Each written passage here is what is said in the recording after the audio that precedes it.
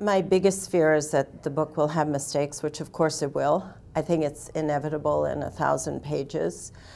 I try not to think about that too much, so I did turn to many sources to check facts and see what was accurate. I did turn to Alan Davidson's The Oxford Companion to Food because there's so much in there and it's so concise. I also used the Cambridge World History of Food, so Oxford and Cambridge. But because so many of the entries are very specific, I have a wonderful library at home, and depending on what the entry was, then I tended to turn to specific books, or if it was a field I'm unfamiliar with, then I would sometimes send the entries to friends and just ask them to vet it.